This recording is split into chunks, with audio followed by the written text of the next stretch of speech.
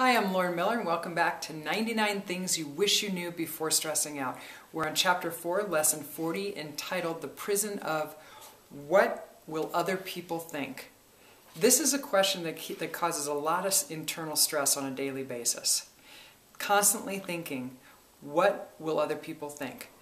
It's so powerful that it disconnects you from your authentic self and from the freedom of simply being you. How many times throughout your day do you think, I can't say that. I better not respond that way. I don't want to reach out to that person because what will they think? What will their response think?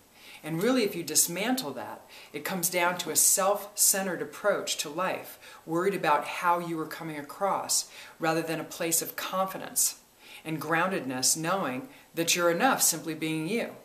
Again, you used to know this. This is kindergarten wisdom. This is the kind of wisdom where you walk in a room and you know yourself to be enough, so there's no need to control the responses of people around you.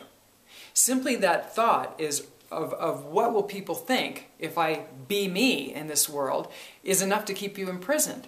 So I want to encourage you to explore the possibility of putting yourself in the energy of thinking, if I could wake up tomorrow and that's not even on my radar, I'm not even concerned or thinking about what will other people think as I live and move and have my being, walking through this world.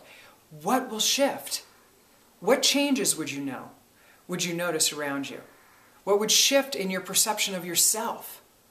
In your assertive, positive behavior with the human beings that you encounter throughout your day? It's worth writing it down. It's worth taking a moment to write down how you feel you would shift if you woke up tomorrow and worrying about what other people think was not even on your radar. Practice putting yourself in that positive energy and exploring and reconnecting to parts of you that perhaps you are keeping imprisoned because of your fear of the response of the world around you. It's time to set yourself free. Enjoy exploring this technique, and I look forward to our next lesson.